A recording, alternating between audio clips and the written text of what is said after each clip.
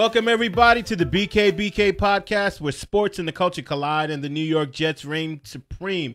I'm Brandon Phillips, and I must admit that this week's loss to the Houston Texans is the best and most fulfilling loss that I've experienced as a Jets fan in a very long time. Now, I know it sounds weird. It does.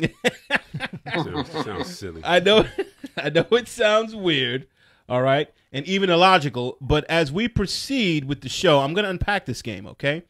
And I'm confident that my point of view will make sense. Now, I'm here with my fellow co-host, Kerry Taylor. All right, Hollywood. there we go. Hollywood, Kerry Taylor.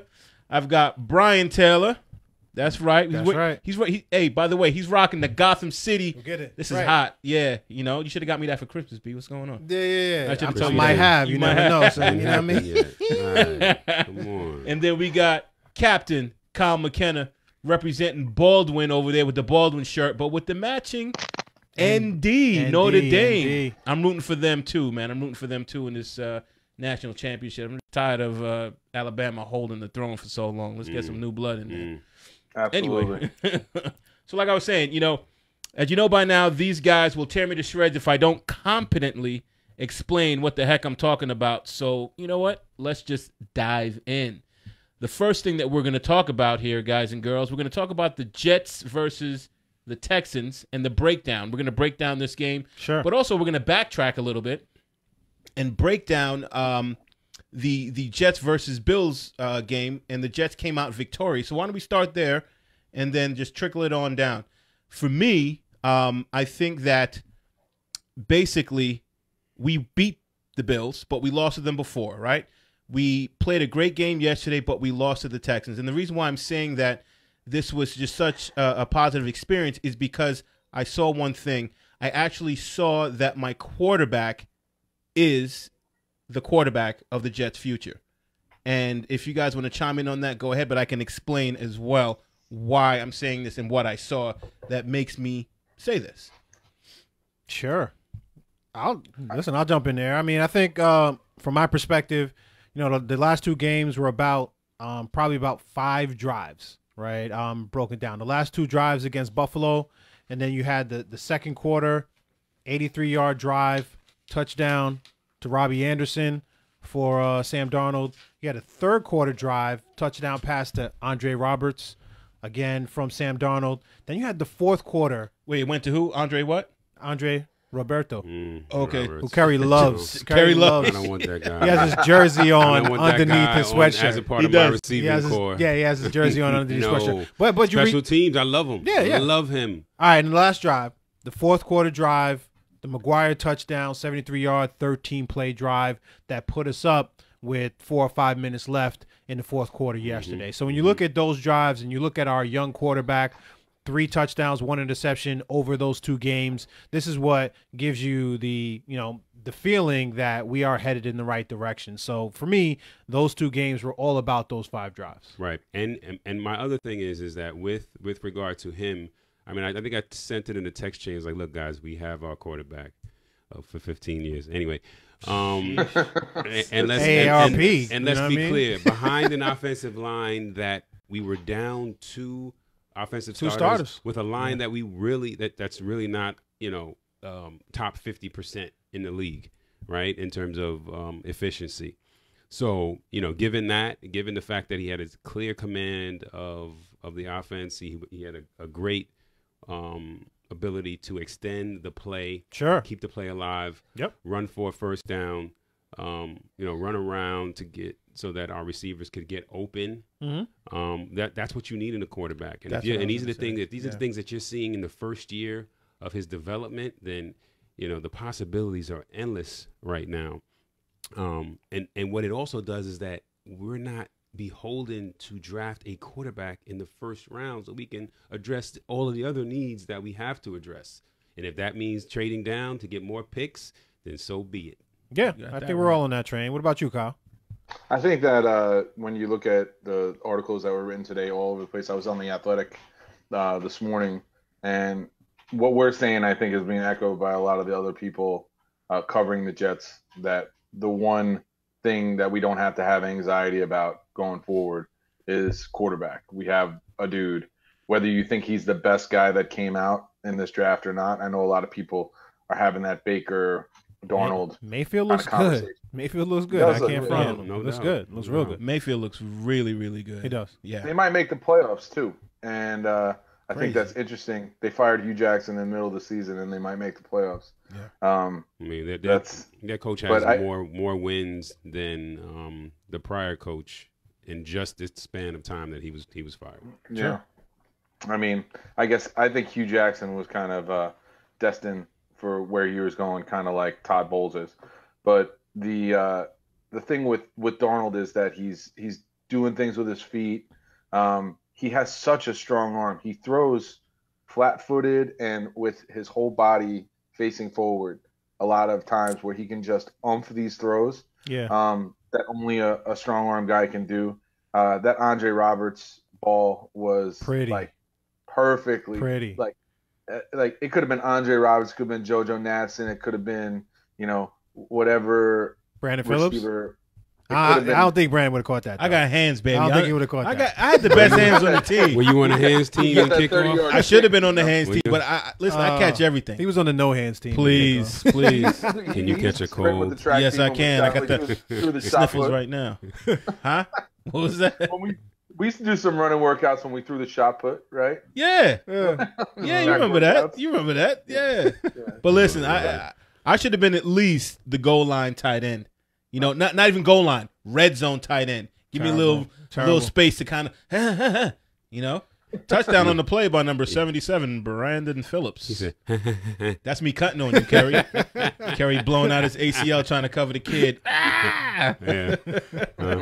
Non-contact injury. Yeah, you know that. So before these guys try to get on my case, because you see them like revving up for it, right? Mm-hmm. You see it, right? Yeah. So basically, I wanted to give you guys the freedom to talk about and to basically help me illustrate my point of view. My point is the fact that all the points that all of you made, even in a losing situation with the Titans and stuff, I see that we have a foundational centerpiece for our franchise in Sam Darnold. We have a terrible O-line. This kid is still making throws. He's still making plays. He's still advancing first downs. He's still driving down the field. He's making good throws. You see that tight spiral? You guys are talking about him making moves with his feet. You guys are talking about the ball that he throws. I want to talk about his resiliency. I want to talk about how he's also reading a collapsed pocket and reading the defense still by scrambling left and right. Absolutely. And he was doing that at first because all defenses are kind of playing more vanilla style. And then when they really get into the meat of their season, it got a little tough for him. He got hurt, and then he was able to sit back, take some coaching from as Kyle says it, our assistant coach and quarterbacks coach and also backup quarterback.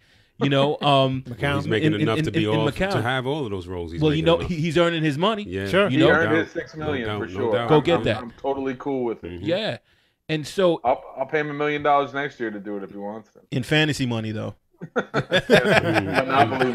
Bitcoin. In Bitcoin. Bankrupt anyway. So basically, and the thing is, we fought.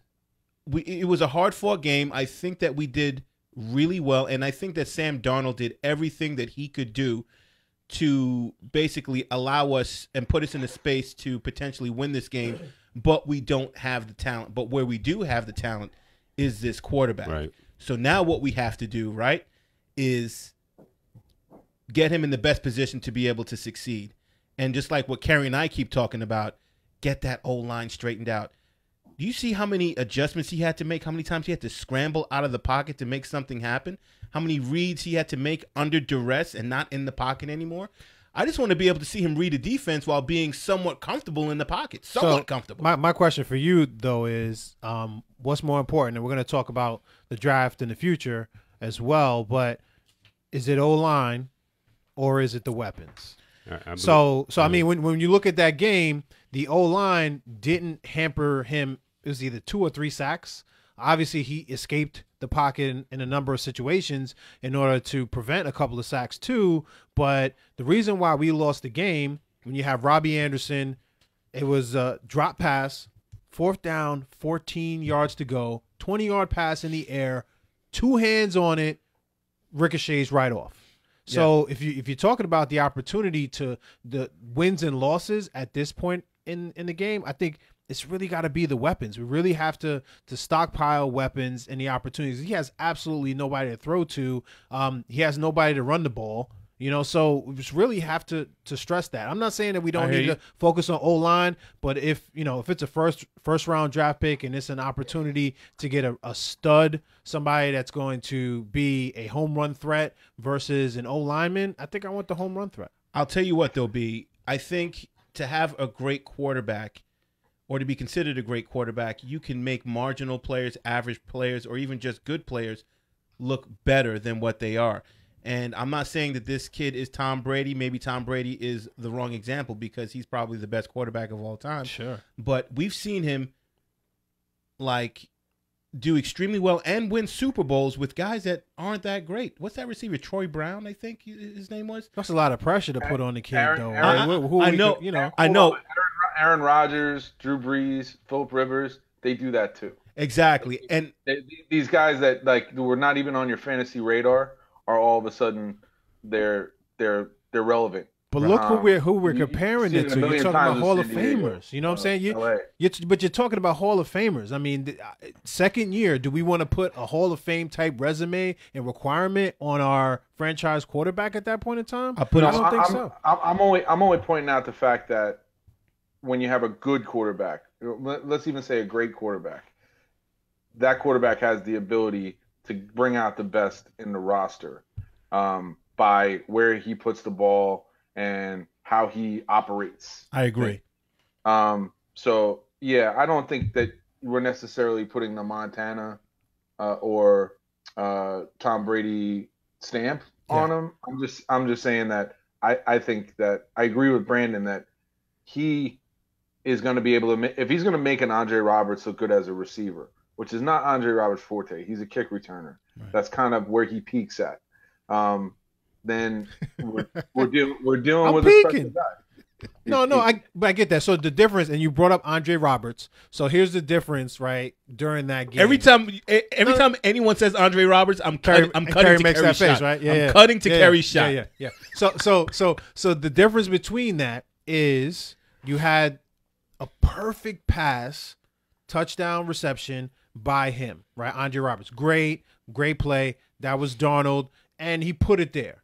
Now, he also put it there for it was like a 15-yard out. It was going to go for a first down, clanked off of Andre Roberts' hands. And that's probably when you chimed in and said, I don't want this dude as a wide receiver. Right. So for me, the difference is that the offensive line held up in both scenarios, enough for the pass to go. But the difference is we didn't have somebody to catch the ball.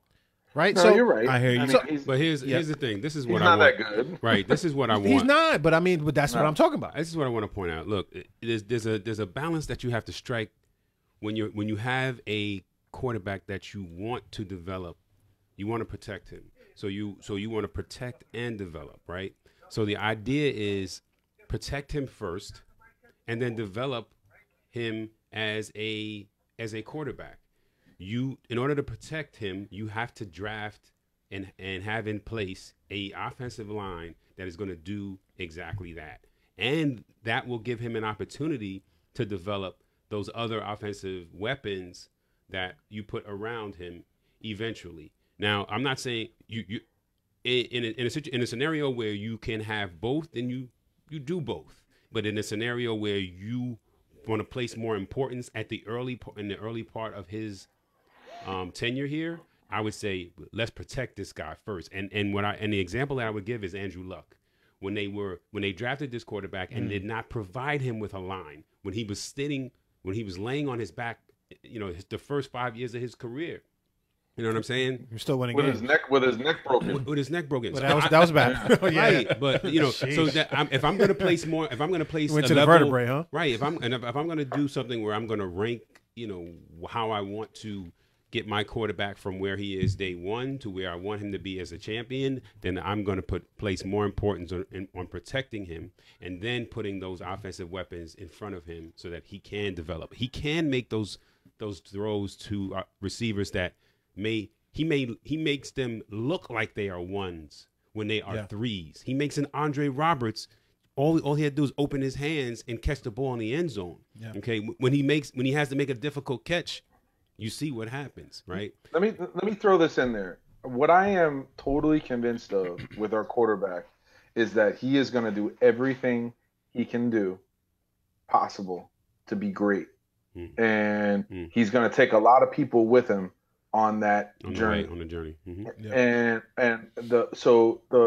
it's imperative for us to keep him upright, to put the people around him on the offensive line. I mean, like, if we can get a new center and or somebody along with Harrison and keep Long at guard. Yeah, we got something he's to build playing on. well That's what I right was now. saying. I'd like to see what Pro Football Focus stats are on Spencer Long as a guard since he has been put in the position. He looked a lot better. I've been saying this for like the past, I think, 4 weeks now about how much better he looks as a guard And now. our center looks good. And our center looks good. He looks pretty good.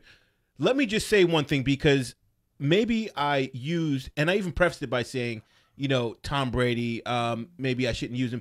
But how about this? A quarterback that's making a team with borderline marginal weapons better. Baker Mayfield. Okay? Baker Mayfield, he doesn't have Josh Gordon anymore. Okay? Who's he throwing the ball to? I can't even tell you who their names are, but Baker Mayfield. Landry? Jarvis Landry? Right. Jarvis Landry. Okay, that's one of them. But but you know what? Njoku. But you know what? Njoku. All right. And their rookie wide receiver. And I forgot his name. You off the forgot top of his my name, head. but Kid from Florida. Landry's not really hitting all that on all that this season. That's because he's You know spreading what it I'm saying? around right now. I mean, because he has other options. He Exactly. doesn't have to force the ball to Landry. Right. Well, he doesn't have like. But Landry demands attention. You can't just leave the kid alone. Right. That is true. Yeah. So from that That is perspective, true. So But what I'm saying is we don't have the and a running back. Don't mean to step on you. No, But Chubb's all right. second round pick Guys, looks I pretty would rather darn have their good. offensive weapons than ours as right All now. day. Let's I talk get about it. that. I get it. But it's not like And we their have. line. It's not like we have the offensive weapons of like the Vikings, and Cousins isn't playing that well. Why? He's got the offensive weapons, but he doesn't have the line. So I totally agree with Kerry. We can go off on a tangent on that one Right. right, You know what now. I'm saying? Sam Darnold versus Kirk Cousins. But go ahead. And we're gonna hit that up too. But my point is, I see Baker Mayfield, okay, basically making his team better with his presence and his play, and I think that is a good example of what Darnold can be with a better line. I would say that the Browns' offensive line is better than ours. It is. And weapons. Right. Okay, so then they've got better weapons, all righty? But they're not like all of them are like Pro Bowl caliber weapons. No. All right, okay. But again, you're talking about level of importance and how different what we have is compared to what they have on the offensive side. My overall point was just pointing out how Baker Mayfield by himself as a quarterback And I don't think it's by himself. makes his team. That's I don't not think it's by by himself. himself. So Not by himself. Hold As on, it- hold as on, we said, hold on. but No, hold on. No. Can I give you something though? No. And then you can go. No. All right, go ahead. No. Go ahead. Let me just finish this off. Go ahead. I'm not saying that he alone makes them good, Okay. but he alone, his presence has made them better. Not the best, but better. I would If you get agree. rid of Baker Mayfield, they're going to get worse. Okay. I have a Put qu- who I have in a his place? qu- Put who in his Go place. ahead, B. I'll let Kyle go. Go ahead. I just pulled up the stats because I was interested in it while you guys were talking about this.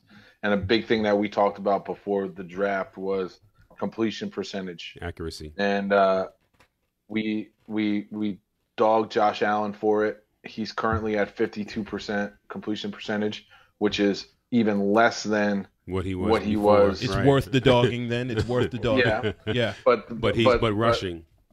But coincidentally, Sam Darnold's only at 56. So when you look at Baker Mayfield, who was the 70% guy in college, he's completing passes at 64% in the NFL. And he has more attempts than both Josh Allen and Sam Darnold. So you could just make an argument right there based on that stat that this guy is doing more for his team immediately than the other two. And you can argue that they all. But I would say you're right when you say the Browns have Jarvis Landry. So That's a fair point. Yeah, they have Antonio one better Callaway. receiver. Yeah, and Antonio Callaway, who I would probably take over anybody else on our team right now as well as a rookie. I mean, and we'll look up the stats, but what I was going to tell you before, I looked up Pro Football Focus after Week 10 because they don't have it current, but the offensive line ranks. Cleveland ranks number 7 in the league for offensive line ranks. Dallas is number 6 and New England is number 8, and we are 24th in the league. Okay. Right now, just as far as the ranks are concerned. So, didn't Joe Thomas retire this year? And yes, he did. Like he's a Hall of Famer. Yeah. And he's not even playing on that O-line. Correct. So, and then number 7, you're saying, right? Number 7 in the league, and that's why Kerry and I he and I are in total agreement about building that O-line and creating that atmosphere for our quarterback to truly develop. I mean, put it to you this way. I think if Darnold was on the Browns with that O-line, he'd be playing on par with Baker Mayfield. I don't know about that. I don't think so. He'd be playing more. He'd be more improved. I would say that. I think the other thing is that we need to point out is that Baker Mayfield's been playing quarterback for his entire life, right? Mm-hmm. Darnold has only been playing since second year in high school. He was a linebacker.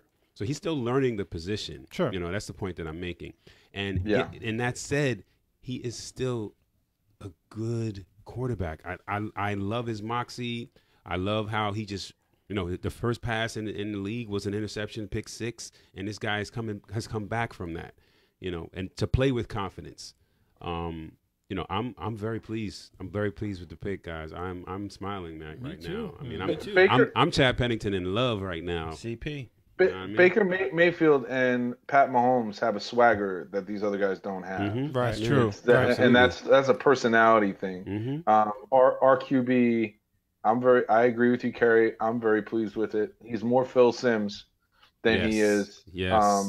Than he is Brett Favre. You hit the nail on the head. Yeah. You hit the nail on the head. And that's what we're gonna get, and hopefully we get that high level of play that even like a guy like Philip Rivers. Philip Rivers, I don't know if any of you guys saw the clip of him talking to NC State that has been floating around this week. I'll send it to you. All right. But Philip Rivers gets fired up.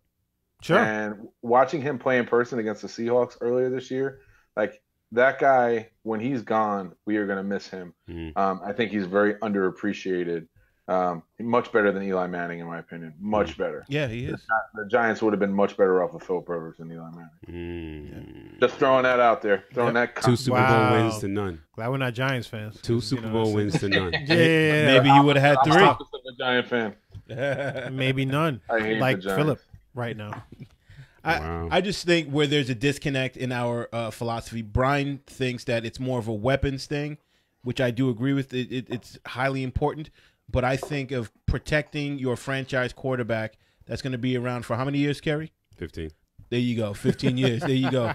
I think that is of higher priority, keeping him and his mental in a safe place. And I think we're splitting hairs a lot of it. Yeah, we probably right now. are. So it's like 1 versus 1A. It's like, do you want to draft in the first round or the second round? Well, I want to go in the first round. They want to do in the second round. I mean, so it's not like we're nobody's making that face when they're asking those questions. That you just did. I mean, wait. I did this. The camera wasn't on you. Yeah. I'm totally with Kerry to trade down if it isn't Quentin Nelson that's sitting there. Like somebody that's like Jonah Williams. Or whoever it's going to be.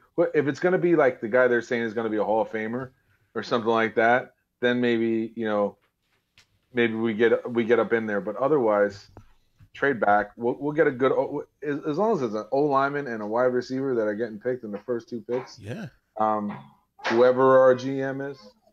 I just think it's that the problem is our GM, and we talk about it a lot. So probably one of the reasons why you want to trade back is because you don't trust the person that's going to make the pick if McCagnon ends up staying. So you need as many opportunities to get it right as possible.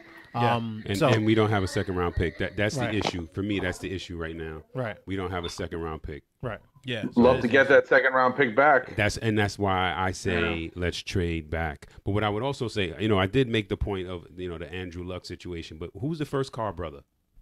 David Carr. Right. same situation. This Yeah. guy was shell-shocked from the time that he got in the league until the time that he would no longer threw another pass in the league because he could not stay upright. Yep. And he Expansion was team talented. too, though. I recognize that, but again, he was throwing from his backside. Yeah, I'm with Kerry, and that doesn't happen that much. That doesn't happen that much, but I'm totally with Kerry. Kind of, sort of. I don't want to give. I don't want to give him all that. Right. But I see you, son. I see you, son. Right. Check him out. I see you. Right. Yeah. So, all right. This whole experience of watching this game was edifying for me personally, and I'm going to sell you guys on another thing. Words of power, word edifying. Yeah, you like that, right? I gave you one of them $100 words. Edification. Spell it. Edification. All right, there we go. That's definitely heavy worded right there. Yeah, this guy Kyle McKenna won't let me. He won't let me live that one down. I got you there, good. Yeah. But Heavy worded. basically, I even wrote it in my notes here. Yeah. The Jets' defense is better than their record shows. Garbage. You disagree? Garbage. You disagree? Absolutely. Go ahead, talk to me about it. I think the last two games, our defense gave it away for us. You know. Overall, how did we play? I mean, we're playing Tremaine like, Johnson. Yeah, well, I don't like him anyway. Right. Well, I think we're average defense. I think we're average. probably a below average defense. Right. We and are. That's saying better than our record indicates. That's what I said. I never said they were Wow. great, but I think that they are. I think the Jets' defense is an average defense. I think we have good pieces. Yeah. Right. I think we have a top position player at safety in Jamal Adams, and you know, we could have drafted somebody else at that position. At number 6 that year, and you know who I'm talking about.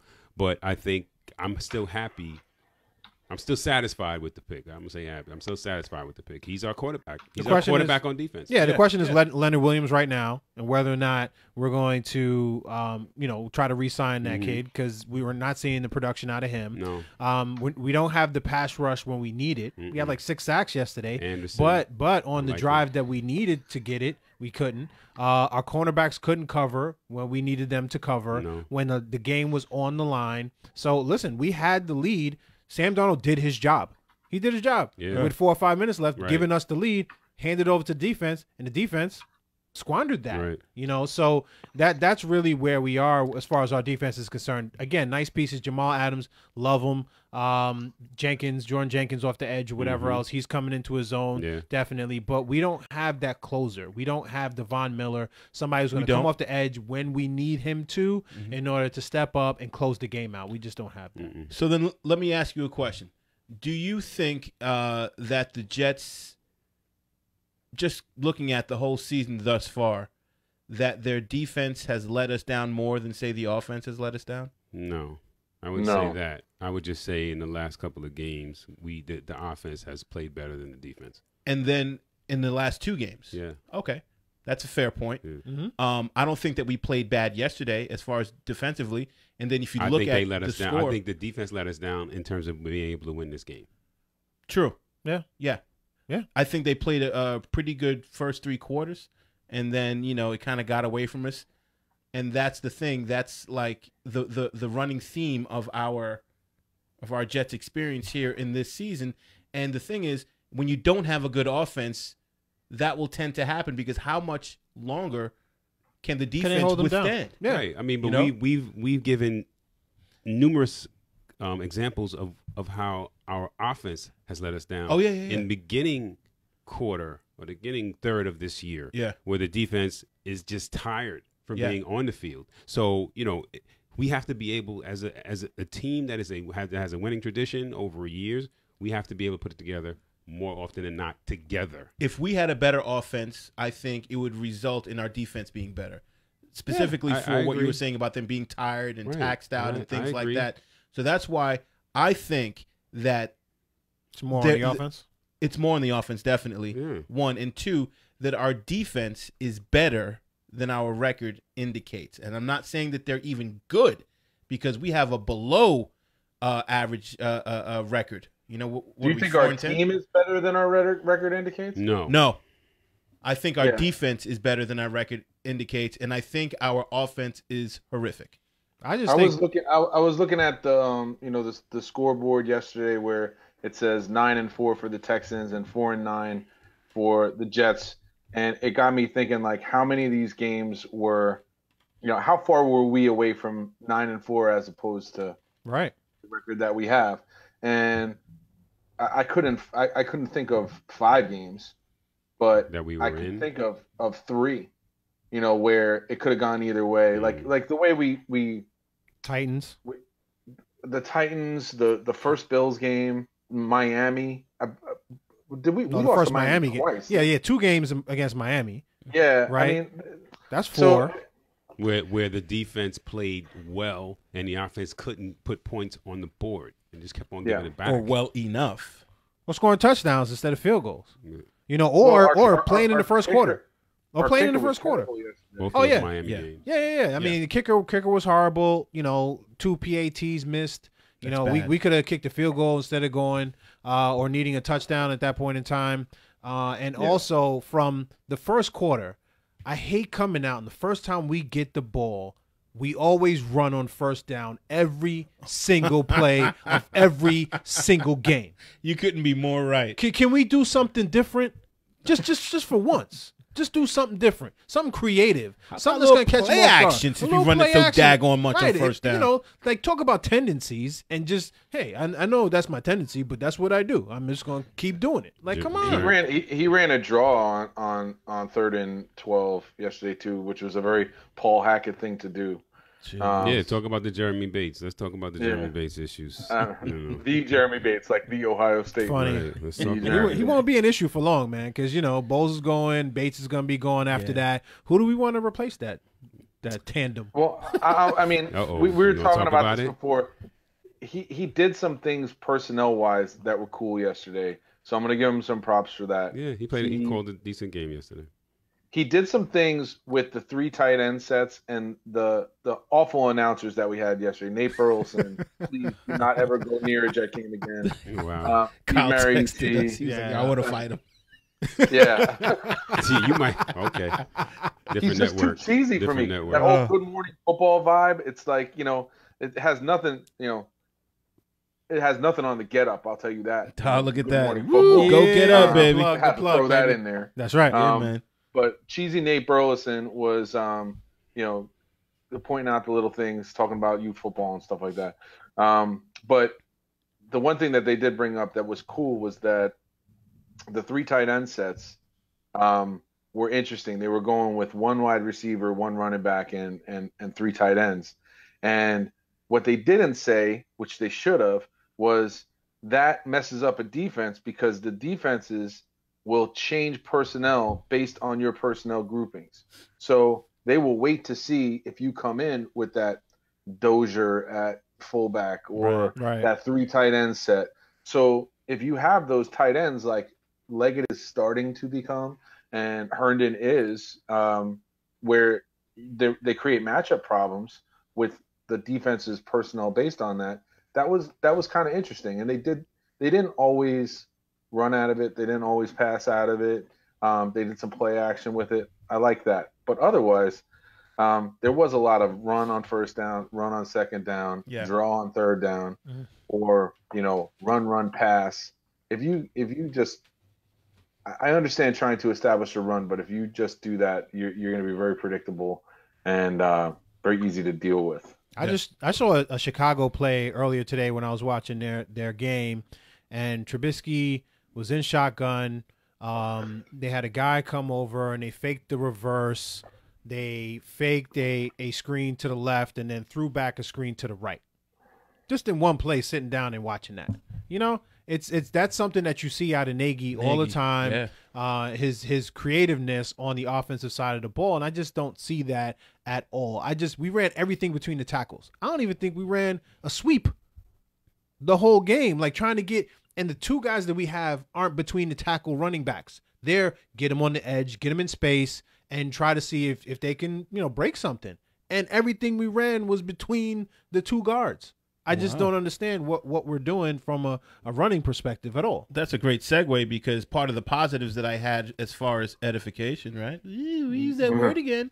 I had here that I already spoke about the Jets defense better than record indicates. We just spoke about that. But Herndon being our future at tight end. I think we can all agree on that. Absolutely. And then look at Kerry's face. And then McGuire, I think McGuire could be a starting running back for us. I'm not saying he's going to be Le'Veon Bell or anything, but I do think that he could be something for us as a starter, as long as we get that O-line fixed.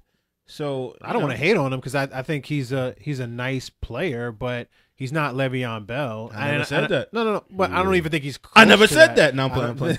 I never said that. He's a running back by committee running back. Right. You pair him up with somebody. Right. Like if you got a LeGarrette Blount and Elijah McGuire, that might be That's a formidable combo right there. Can he start in this league? Yeah, he can. He can start in this league. Is he going to start in this league for a playoff team that has other weapons besides him that are, two number one receivers and a high level tight end? Maybe.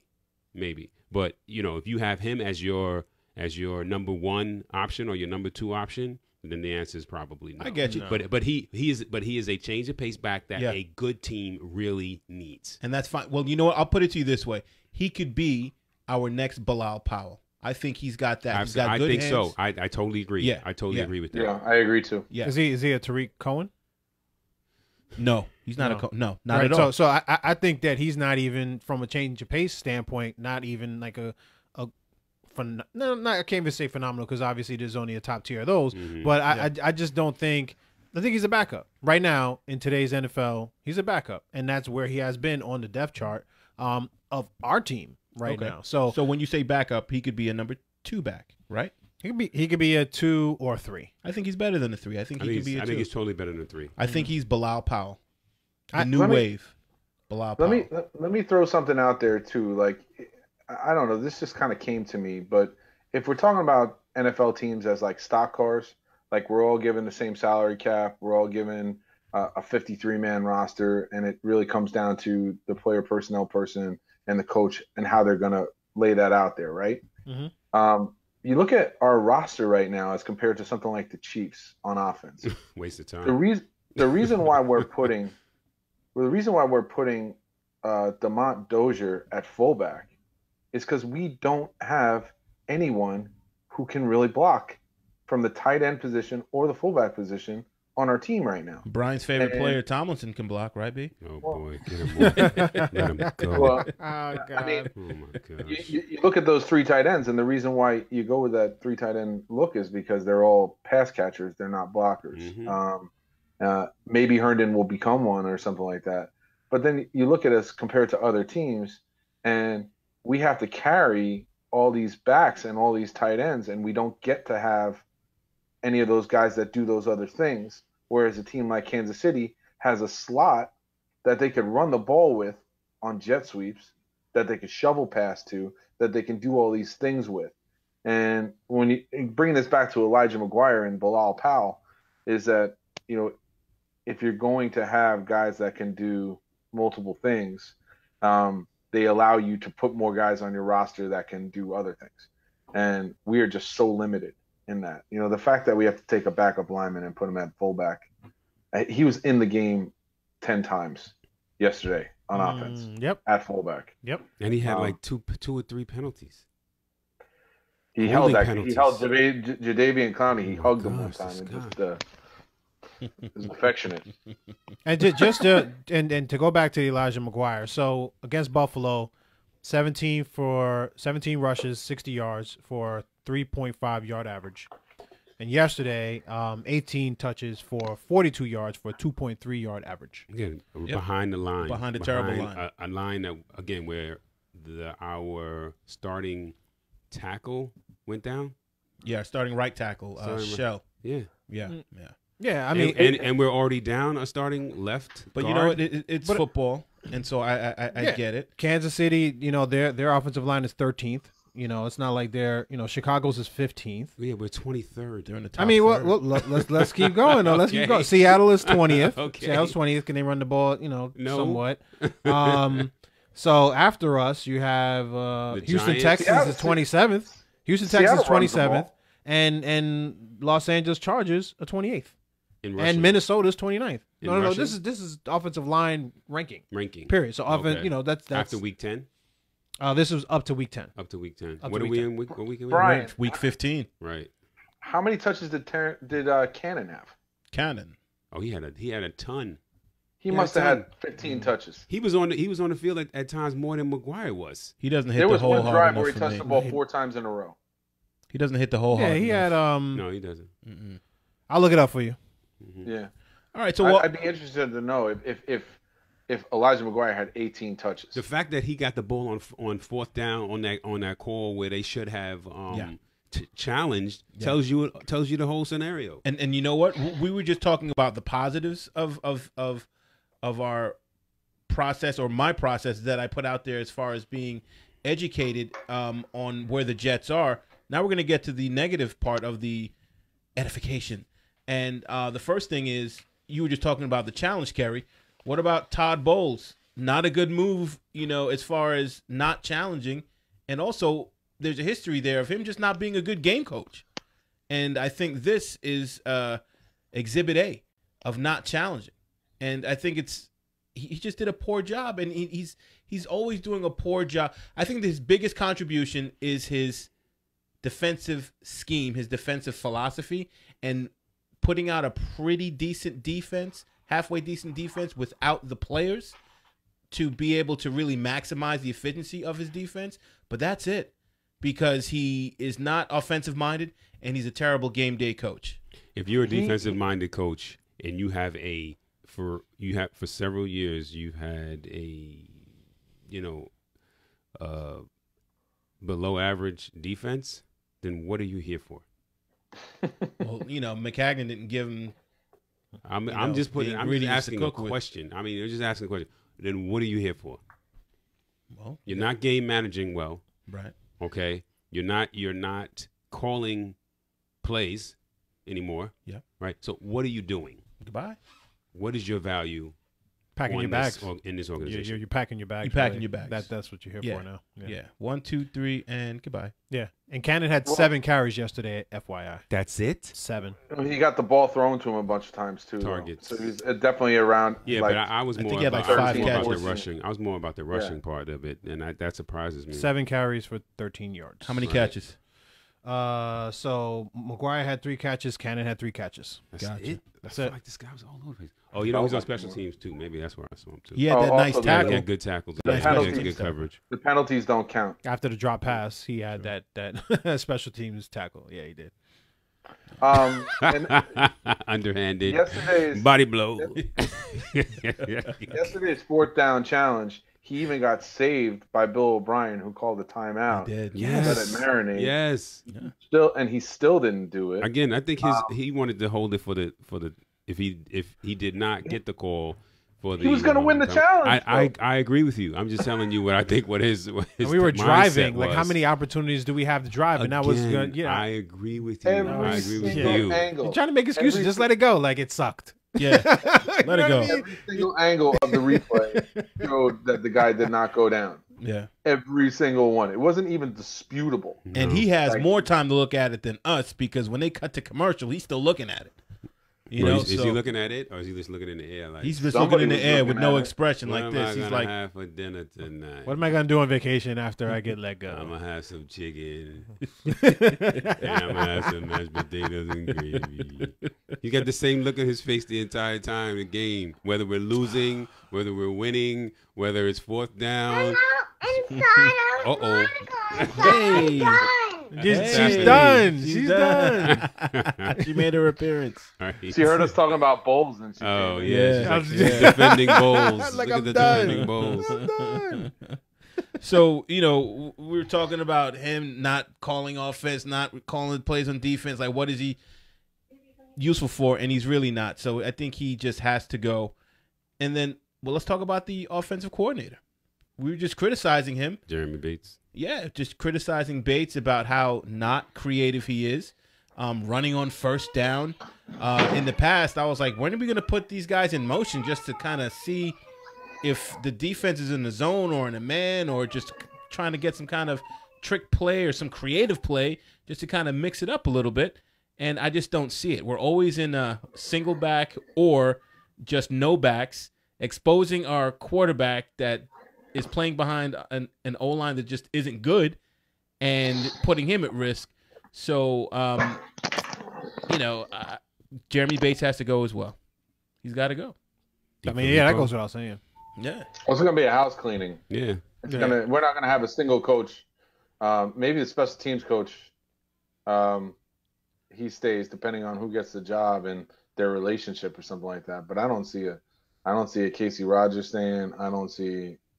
It's going to be a new regime, and it's going to be somebody who's making their own decision. Yeah. I mean, I would go Mike McCarthy, to be honest with you. 125 wins, 77 losses.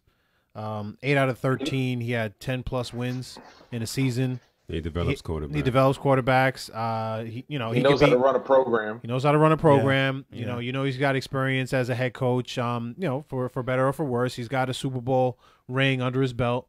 Has the cachet there. I think that's the guy, in my opinion. My problem is with this.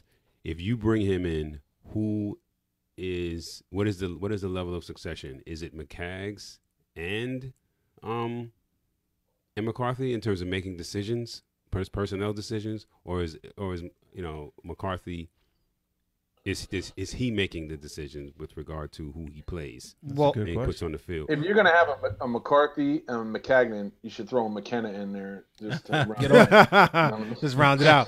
Me, personally, I think that was part of the problem with Bowles and McCagnon being on the same level. Sure. I think that's part of the issue. And when you bring in a McCarthy, does he want to be in that kind of situation?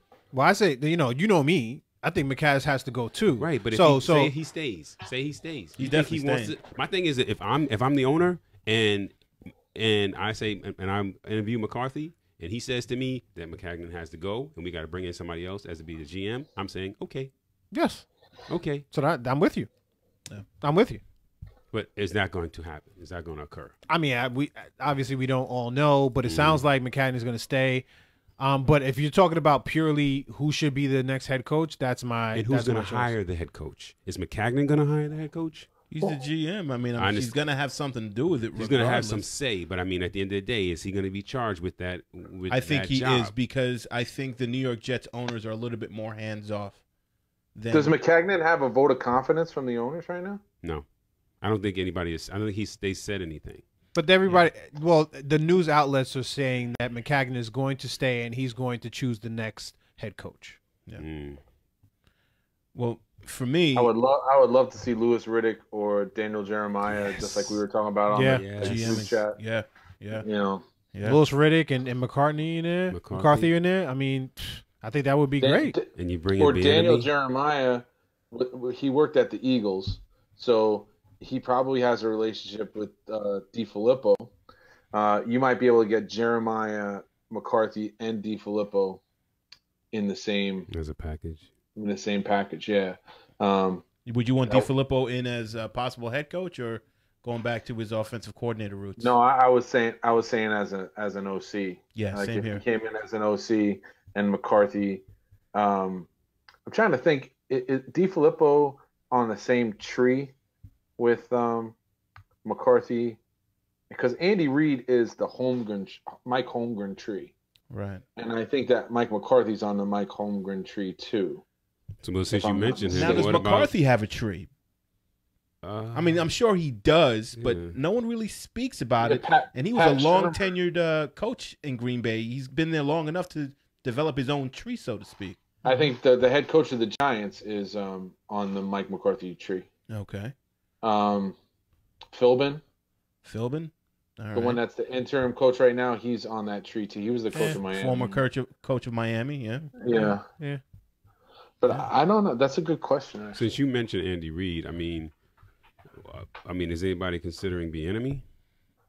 Eric Bieniemy. Now the issue with him is that I don't think he has enough coaching experience for him to be a head coach.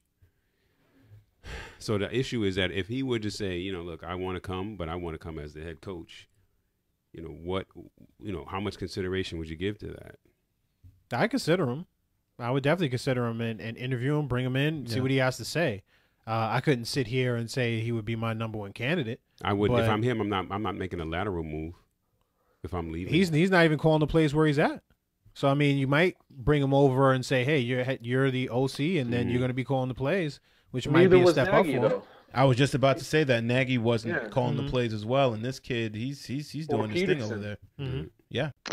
Yeah, and he's probably in a better situation, so he might just stay right there. Like, yo, I got Pat Mahomes that I'm coaching right now, so why am I going to move until I get a head coaching position? Because it's a promotion, and you haven't had experience calling plays. We're going to give you experience calling plays, and we're going to pay you more money, and you're going to be under Mike McCarthy. I mean, again, I'm just throwing out scenarios. Sure.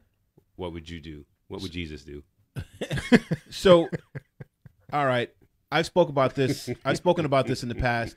I don't think John Harbaugh is going to lose his job anymore, especially if they keep winning like this.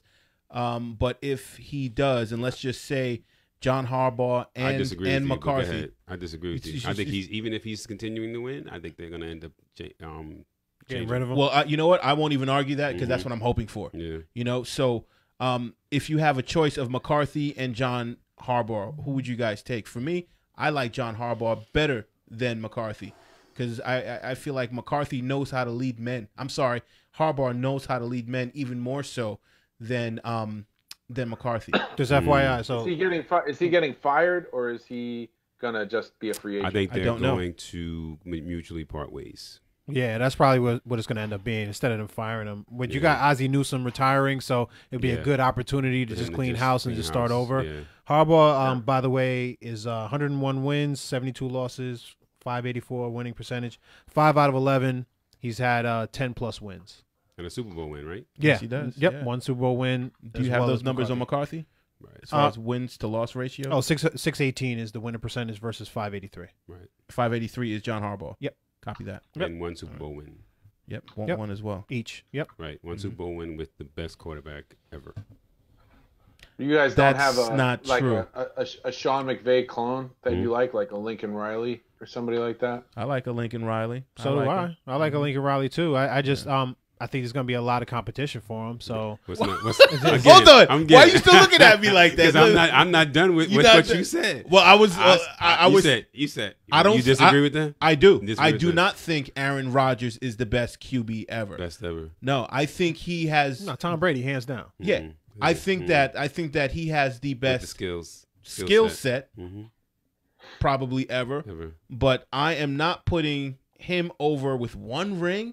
And the fact that he's out there, honestly, he's not having a good year this year. No, he's not. He's not having an Aaron Rodgers year. He's been hurt. Well, you know what? He's playing hurt, and he's been playing hurt. Yeah, I get it. Right. But you know what? This is football, and people play hurt. If you're out on the field, that means you can play. So perform. Right. So, would you say McCarthy is a better coach than Brady's coach? You can't say Belichick. You can't say his name. I don't know. I don't like saying his name. There's something wrong with that. Because we're stupid Jet fans. Right. I mean, no, Belichick. Come on, he's way better. Belichick is way better than. So let me ask you this: you put Aaron Rodgers on New England. Yeah. What happens? I still think, but I'm going to give it to you this way: I think Tom Brady is more clutch than Aaron Rodgers. Absolutely. Oh. Yes. Wow. Yeah, and I can name another quarterback that I think is more clutch than Aaron Rodgers as well. Give it to me. I can't think of it right now. He laid down the gauntlet, and I said, "What?" Joe Montana. Nothing. Yeah, Joe Montana. There you go. Yeah, Joe Montana. I got to pull it out. My brother bailed you out right there. Right? He's like, "I'm drawing a blank." Yeah. He started blinking. No, I mean, come on, Tom Brady. I'll give it to you. You know what? Honestly, I take Drew Brees over Aaron Rodgers. Booyaka shot. I would. Oh, that's a shot. He's my favorite quarterback. That's a shot across the bow right there. Yeah, it is. Yeah, that's I love Drew Brees. I love Drew Brees. That's tough action. Yeah. I mean, listen, Mike McCarthy with Aaron Rodgers should have won more Super Bowls. I don't think there's any. No and you had 10-plus wins 8 years out of the 13. You should have won more Super Bowls there. Right. Yeah. Now, if you pair him with Belichick, I think that they win some of those Super Bowls too. However, football is played on the field, and he doesn't coach the offense. Belichick doesn't coach the offense, FYI. And Tom Brady's out there, a lot of those games, Tom Brady won and he won, I think, with less talent than Aaron Rodgers did. Yes, I agree with you. My personal opinion. And you know what? It's both of our personal opinions because I totally agree with you in everything you just said and how you said it. Yes, I agree. Edification. Let's edify. What say you, McKenna? You're the only one that hasn't ushered an opinion on that. I'm looking at this this Mike McCarthy. I'm like in a rabbit hole over here looking at this Mike McCarthy. Sounds like you're in a foxhole with bullets coming at you. No, it came back. No, you're good. Yeah, I'm looking at this and I'm saying to myself, the Mike McCarthy coaching tree is Ben McAdoo. And oh wow, that didn't work out. That didn't work out very well. Ben McAdoo. Yeah, McAdoo. Yeah, Ben McAdoo not. Yeah, Mike McCarthy, I guess, is technically in the Bill Walsh coaching tree because he's under Ray Rhodes. Oh wow. Okay. So going all the way in. I guess he got his start with Ray Rhodes and Marty Schottenheimer. So yeah, I don't like that tree really. I'm not a fan of that tree. No, that tree doesn't have solid roots. No. It doesn't have solid roots. Right. And it's got bad fruit too. Yeah, right. It does. They don't even have leaves on it, so it's all brown. Like it goes winter of my discontent. Seriously, it goes to fall real quick over there. You know? That's why. Hey, listen, I'm taking John Harbaugh over McCarthy, hands down, without a doubt. I would be happy with either of them. Yeah, I mean, I think I'd be happy with either of them as far as like a manager. And somebody who is going to be able to do the job. They're both professional, and they have quarterback development success. Yeah, I think that we'd be okay with either one of them, but I wouldn't mind hitting it on one of those like Sean McVay type guys. Yeah, that is going to come in and completely. Right there's a guy that coaches for Minnesota, University of Minnesota, named PJ Fleck. And he's a little bit more of a college type, but he's got a lot of that Sean McVay type swagger. I don't know if you guys were familiar with the whole Western Michigan a couple years ago was undefeated, kind of like a UCF thing. Mm-hmm. And PJ Fleck was the coach of that team, and he had this whole thing called Row the Boat, which was a college football thing. But sometimes those college coaches don't translate well to the pros, like Nick Saban. Yeah, that's always a dice roll. We got to get it right. And the old Oregon coach, what is his name? Chip Kelly. Chip Kelly. Yeah. Is he McVay or is he Kelly? Funny. There's a lot of in between, baby. Yeah. McVay was never in college. He was always a pro guy. Yeah. So, and he's got that pro pedigree from his grandfather and his father and stuff like that. Yeah. So, and he's like a savant. They had the thing on Real Sports with him. He has that like memory trick where he remembers every single thing that ever happened. Exactly. Every play. Right. That's crazy. Have you seen that? No. I mean, he was just throwing stuff out there. He was telling them down in distance, how much time was left, what happened after, the 3 plays before. I'm like, really? Dang, cool. Apparently, that's not as rare as you'd think. They had a whole thing on 60 Minutes about that. And Mary Lou Henner from Taxi, she's like that. She's out of that. Those kind of people pass the bar exam in the first try. Right. Yeah, they school is easy for them. Like my cousin, they remember everything. She's savant. she must have got all the smarts.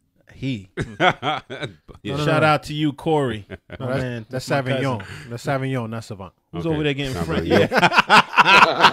He over there calling you wine. Here we go with the French again. Darno, Savignon Blanc, Savignon White.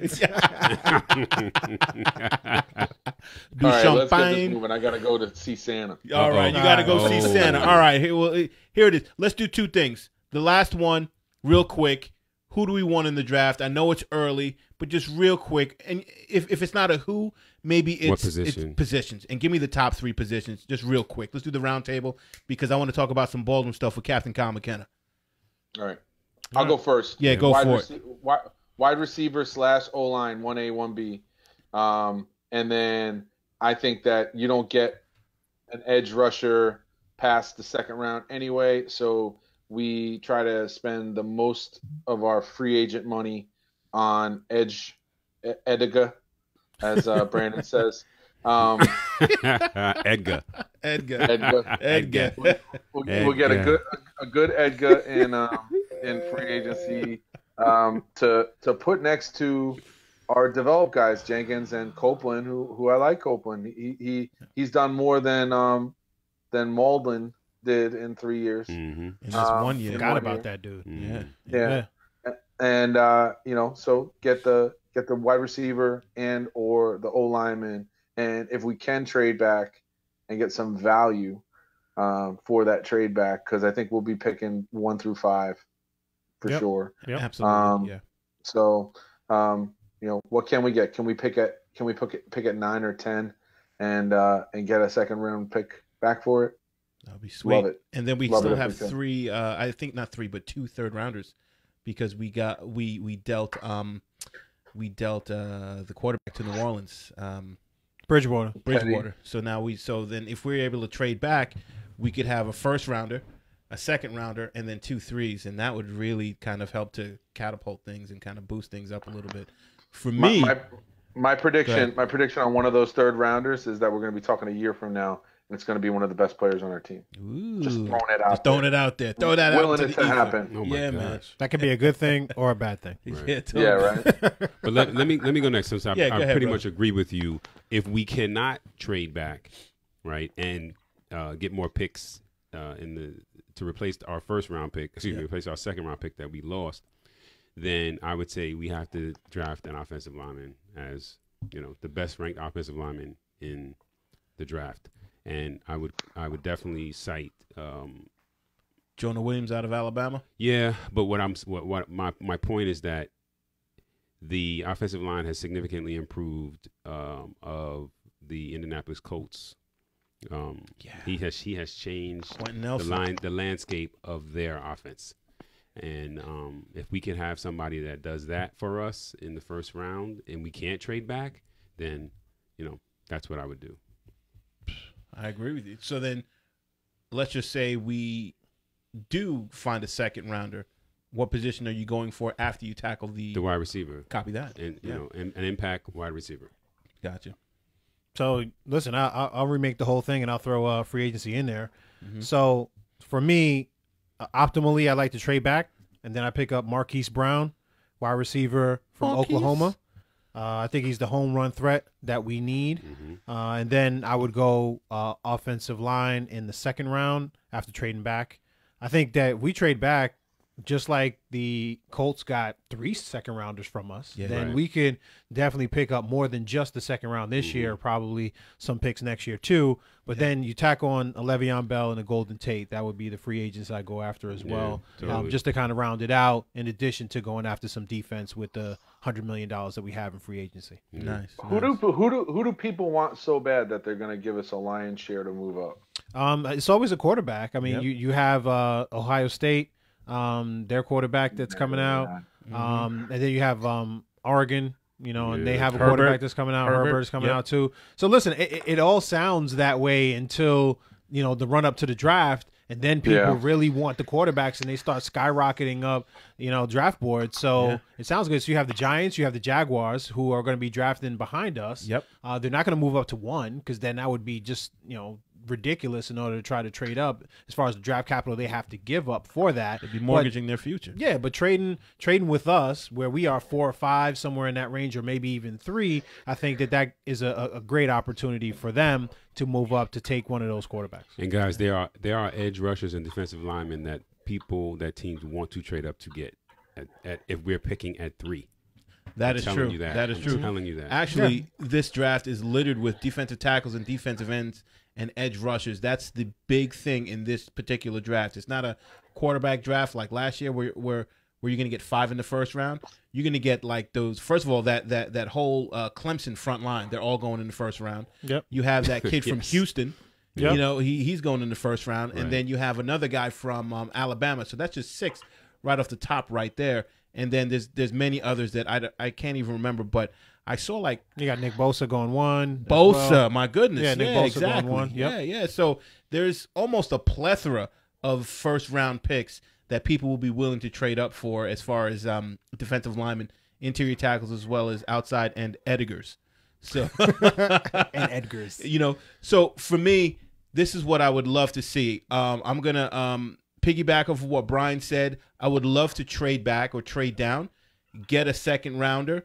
Maybe we can get a little bit more of that. Depending, I'm willing to go down to the middle of the first round because I think like somebody like a N'Keal Harry, who I happen to like. He's from Arizona State, and I happen to like him. A great player. I think that he's a big 6'4", like 210-pound wide receiver. Sticky glue for hands. Looks like David Boston. Well, he's not as jacked as David Boston, but yeah, very few people are. He played receiver at 240 pounds, right? And he was only 6'2". His biceps are gigantic. That was the steroid era. He was the steroid era, but this guy's 6'4", 210, and he is not like a 4.3 speed guy. I'd say he's more of a 4.5er, but he is agile. So he's like, I love to say this, he's built like a horse, but he does run like a gazelle, and his hands are sticky. Right. And he's my favorite receiver in this draft class. So if we trade back, and I would pick him up in the first round, like say the middle of the first round, and then the next two picks that we have, maybe we doubled up and got 2 seconds. I don't know. I'm getting O-lineman. So I don't think he's gonna last to the middle of the first round. Okay, well, you know what? We play that game on draft day. Yeah. So let's just say we're like, all right, we want this kid Harry. Oh, we can't get him. Let's stay where we are, and let's get Jonah Williams because he's the best offensive lineman, that big tackle out of Alabama. Yep. So either way, I don't want to see a defensive. I'm seeing mock drafts already, and we're picking up like a D lineman from like Clemson. Right. I'm done with the whole D lineman thing, guys. That's it right now. I think that's if we stay where we are. I think that's what they're saying. That's what they're saying. If we stay where even that, I wouldn't even do that. They're not going to mock for the trade down. No. They're not going to mock for the trade down. Right. But if we stay where we are, and if this kid Jonah Williams is there, we got to get him. We absolutely have to get him. Even if it's overreaching. Yeah. And some mock drafts. The one I saw the other day, they had him going number 2. Yikes. They did, huh? And that was December 15th. Wow. I haven't watched any film. That was yesterday. Guy, so I don't know. I don't know personally if he's worth that type of. There'll be plenty of time to watch that. We'll definitely be watching that. That's what we got to do. That's what we got to do all off season. But yeah, Captain Kyle McKenna, let's talk about the Baldwin Bruins a little bit and some sporting news and stuff. I understand that you have a little bit of information. Long Island's own Al Iaquinta. He just had a UFC fight last night. He won by decision. It was a really good fight.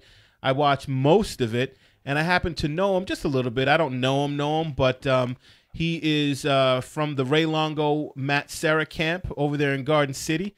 And back when I was in better shape, I used to train there a little bit. So, but I don't want to say that because I'm not in good shape. I'm waiting for Kerry to say something because he's staring at me. I ain't saying but but he was a great kid. He's got great hands, hits hard, and very determined. And he's a nice guy, and he's from Wantagh. So, Kyle, I know that you have some news about Al Iaquinta in general regarding that with Baldwin. We got on the group chat last night when this fight was about to come off. It's a little earlier for me out in Seattle. It was a little later for you guys. But this was the co-main event on UFC on Fox. I guess it was FS1, I believe. Yeah, no, it was on Real Fox. It was on the actual Fox. Okay. The Channel 5 Fox. And I think it's the last one that they're doing either for the year or forever. I'm not sure what they meant with that, but they had Edson Barbosa and Hooker before that. That was the co-main event. And then Iaquinta versus Kevin Lee was the last fight. And they had fought before, and Al Iaquinta had won that fight. So this was a rematch. And Kevin Lee apparently has gotten a lot better since then. So the odds were in Kevin Lee's favor. Now, the connection between Al Iaquinta and Baldwin, it's a little bit convoluted, but it is a connection. Jay Iaquinta is Al Iaquinta's father. He was the longtime head coach at Hewlett, before that at Lynbrook. But for 1 year in 1989, he was the defensive coordinator at Baldwin with Coach Carroll, with Coach Steve Carroll, Coach Rich Carroll. And the installation of Rich Carroll's 50 front kind of started with that year that Iaquinta was there. So wow. we were 10th graders at the time, me, Brian, and Brandon. And Homer Claire got hurt that year at the end of the year. He hurt his thigh, right, or his hamstring, if I remember correctly, right, or his groin. It was a season-ending injury. I think it was like a sprained knee his entire lower body or thigh. Well, Homer Claire was yoked up too, so it's like, like body armor on Homer Claire. Yeah. But I had to take his place at linebacker for the last 2 games, so that was like my time working with Coach Iaquinta, and then he immediately got the head coach job at Hewlett after that. So it was like a stop off point between 2 jobs that he had. But he had a lot to do with Coach Carroll and how he formulated that defense that Brandon, you were the nose guard in that defense, which was a big part of how that defense worked. Right. Maybe you want to talk about that a little bit.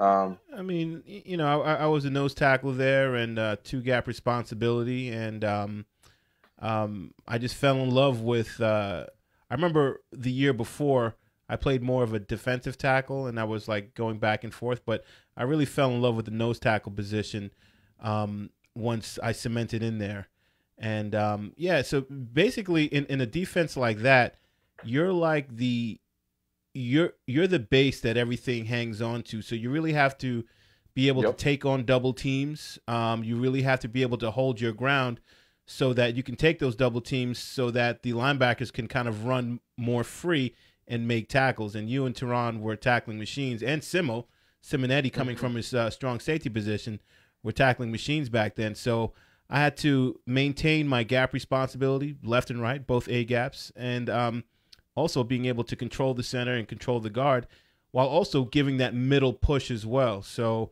that's what I tried to focus on all the way back in the day in high school football. But I learned a lot. If I remember correctly, they also flexed you at one point and put you like 3 yards off the ball. Yeah, they did. Like a semi linebacker position. And I loved it. I was like, they should be. That was? I remember us installing it in the off season. Really no, we did run it. We did. I think we got it from Massapequa because Massapequa would line a little bit farther back so that when the ball was snapped while they're going in, they can kind of read the play developing before making contact. And they kind of wanted to do that, and we installed it our senior year. And I remember playing in a scrimmage. I think it was against West Hempstead. And then there was a pass. So then I got out of my stance, pulled up and dropped back a little bit, and this guy was crossing over the middle. And then I just laid into this dude, and I just felt like, yo, I'm a linebacker. Like, I felt like, listen, So I think it was like me and you that kind of collided with the guy. It was either me and you or me and Teron, and we both simultaneously hit him. The ball was like jarred loose, and we were all fired up. And it was an away scrimmage, and I think it was against West Hempstead, I think. West Hempstead, I think because they had like a wing tee type of deal. Yeah, and that's when you do that. Yeah. So that would have been 2 years after Iaquinta was the DC there, and he went on to Hewlett, won a bunch of Conference 3, I believe, championships at Hewlett, and he actually, when I installed the shield punt, he's the one that gave me all that stuff. So that his son is Al, who's fighting, and so that's like kind of the connection to Baldwin, but also Chris Weidman, who had the gym, who also played football at Baldwin, is part of that stable, that Ray Longo stable. So absolutely. Good night for Long Island last night. It's always good. Long Island is very well represented in the MMA world. Absolutely, and it's all coming from one gym, which I absolutely love. It's awesome for the most part.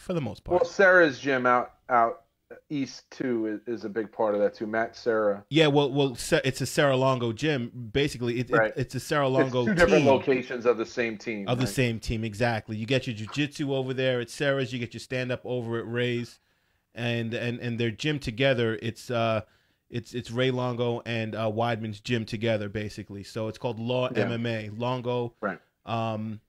Weidman MMA. Yeah. But it's all Team Sarah, Team Longo, man. So yeah, congrats to those guys. Love it. It also says a lot about how good the wrestling is on Long Island. Absolutely. It always has been. Shout out to Ed Haller watching. Yes, sir.